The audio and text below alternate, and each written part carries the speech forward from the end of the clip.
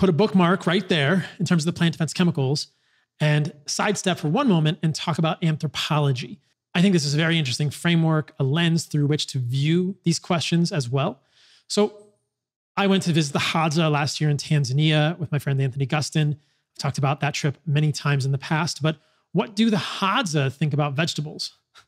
I can tell you very clearly the Hadza don't give a shit about vegetables. They don't really eat vegetables. While we were there, they never ate a leaf. They never ate a seed.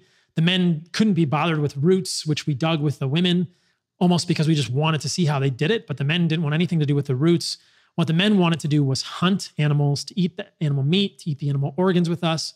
And when they found honey, they wanted to eat that. And when we found berries, they were excited about that. And this is corroborated by people who have spent far more time with the Hadza than me.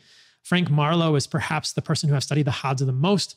He has a book, and this is a paper that I will show you that I think is quite interesting regarding the Hadza's preference in foods. The title of this paper is Tubers as Fallback Foods and Their Impact on Hadza Hunter-Gatherers.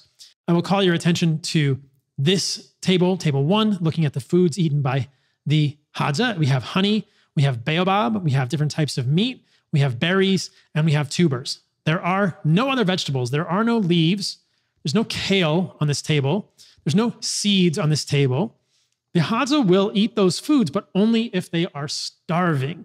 That is the point that I made in my first book, The Carnivore Code, that I think vegetables are very likely survival fallback foods for humans that we would eat in the event of starvation, but probably not the first foods we would select as humans throughout our evolution. And this makes sense intuitively. Many of you will know this intuitively. Looking at this table, this is quite interesting.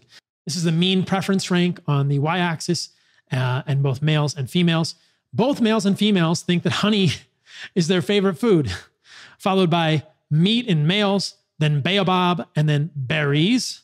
And then tubers are last for males.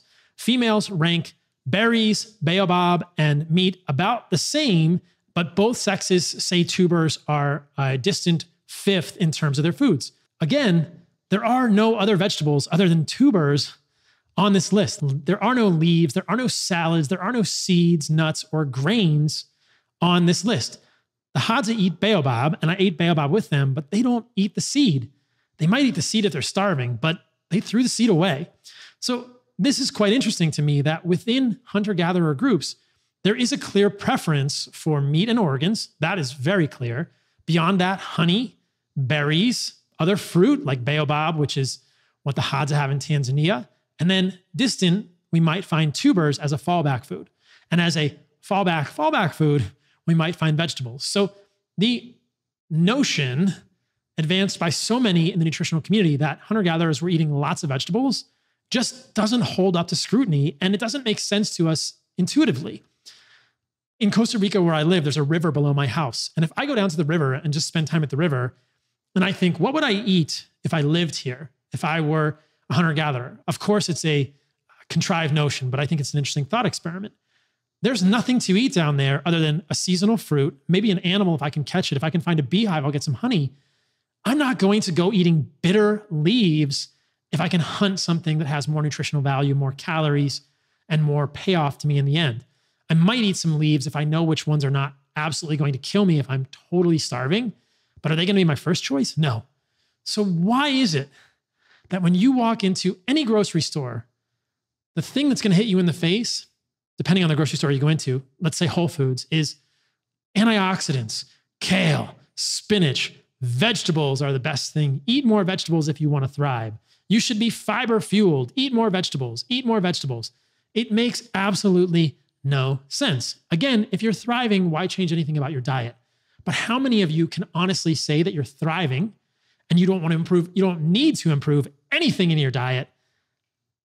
I'll leave that for you guys to answer. I think many of us, many of our families, many of our children would be better without these foods. And just this as an aside, how many conversations that turn into crying fits at the dinner table could be avoided if you stopped forcing your kids to eat vegetables? Why do you think your kids hate vegetables? They're not excited about them because they're not good for them. Yes, vegetables are better than Snickers. Vegetables are not better than meat and organs, either fresh or desiccated, like we make at Heart and Soil, fruit, honey, and raw dairy. No chance. So in 2022, if you are a successful hunter-gatherer, what signal would you give your body? You would give your body the foods that it seeks most, that it craves most, that your ancestors have always sought. And I believe that is the list of foods that comprise an animal-based diet.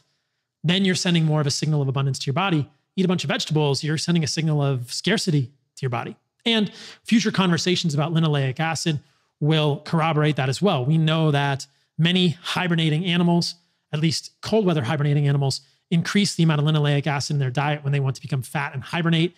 I think that there is this idea in the natural world that for some animals, linoleic acid is a signal for hibernation, for winter, for fattening, for scarcity.